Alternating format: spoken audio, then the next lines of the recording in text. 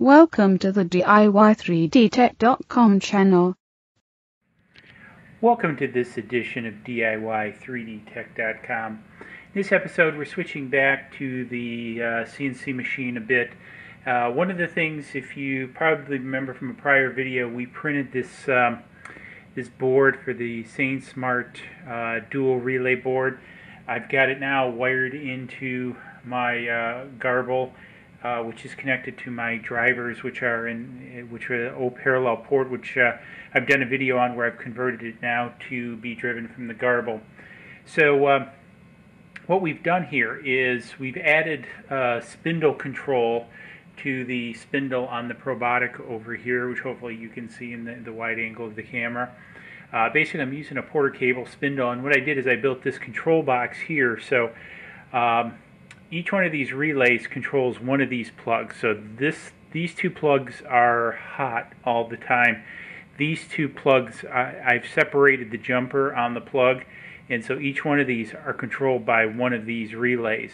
Now, I have to warn you, this is being switched for line voltage. So I'm getting my hand rather close now. It's kind of covered, but there's still 110 volts on the other side of this.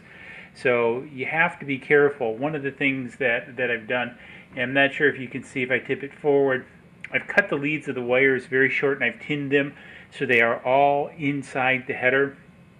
I don't have any exposed copper outside of the headers, so basically I only have the screws on top of the header that are exposed to power. Also, as if you saw in the last video that I did, I left a bottom on this, so the bottom where the headers are soldered into are still insulated. So anyways, just a safety note there. And what I've done is I've run this in here so you can see one side I have power coming in, which plugs into the power strip in the back, and then the other side I have a line coming out which takes the power from this plug, brings it to this set of relays, and then splits it out and then takes it back to each one of these plugs. So again, each one of these plugs are separate. The idea what I want to do is not only control my spindle on and off, however also do a laser. I'm going to be doing a video shortly. I built a 2-watt laser which I'm going to attach on here for prototyping. I'm actually building a dedicated laser, but that's going to come in the near future. That's still a work in progress. However, I wanted to talk about this a little bit.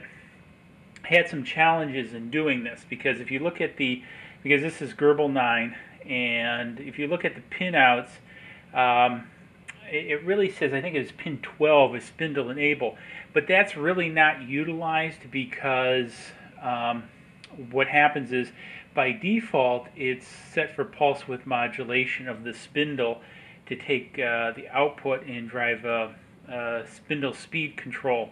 So that pin really doesn't work. So I spent about 15-20 minutes of sending M commands to it, attempting to make it work, and couldn't. Did a little work search on the threads, and what you need to do is actually, I believe, go to pin 13, which is really rated as spindle direction, and use, I believe, M3 and M4 to activate it.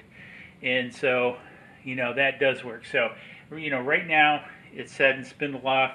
So what I'm going to do is I'm going to go to the G code sender, and I'll send in M03.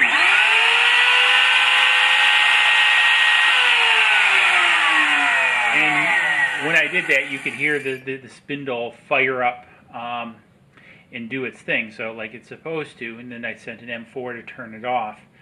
I shouldn't say the nice thing, but the workable thing about that is I'm going to be using Inkscape with the JTech plugin to drive the laser, so I can simply tell it, on is M03, off is M04, and it'll insert the codes into the G code as it creates it. So that'll work for me in that case.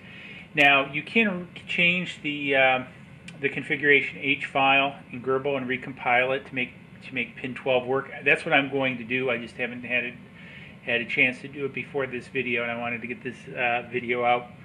So that's what I will do. I'll put some stuff on the website about that. A little bit of matrices. I think it was one of the developers or the maintainers of GRBL, what have you, actually put a post out on this. Is what I found, and so greatly appreciate it. And I'll put that up. I do have a warning though. because of the way this is set up. Because what happens is, so long as the pin is held high, these relays don't activate. If the pin goes low, the relays activate. So if I unplug this and then plug it back in,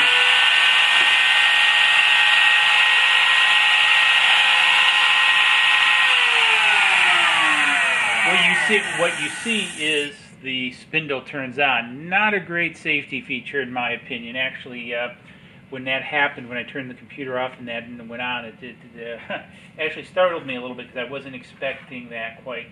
So again, sort of a safety tip with that, be very careful of that, especially when you're doing automation around spindles, lasers, and that kind of stuff, or anything that can move, and that be very careful. However, all in all, I've really liked the setup, the combination. I'm going to do a little bit better with the wire management here, but for right now, the biggest thing is I'm trying to get it all set up to, I want to be able to test the laser, get some movements out of it, see what I can do with it before moving on and actually finishing the build of the larger laser frame. So I'm going to use the Probotic to do that, and I also want to do some posts on the Probotic with the laser, because others that just want to maybe reuse a CNC machine will find it useful. So anyways, hopefully this helped you out. Interesting little project, not a lot of money. Again, I'll have links to this relay board and everything in the website and on the YouTube channel, so if you're interested. And again, you can look up the build for this. It's on my Thingiverse page, so you can build it and mount it. Just, again, be careful with the line voltages and back, especially if you get kids or something around. Be very careful. I think in a future version I'm going to build the cover to go on this box, but that'll be another project. So please hit like below, subscribe to the channel, as there'll be more coming. Cheers.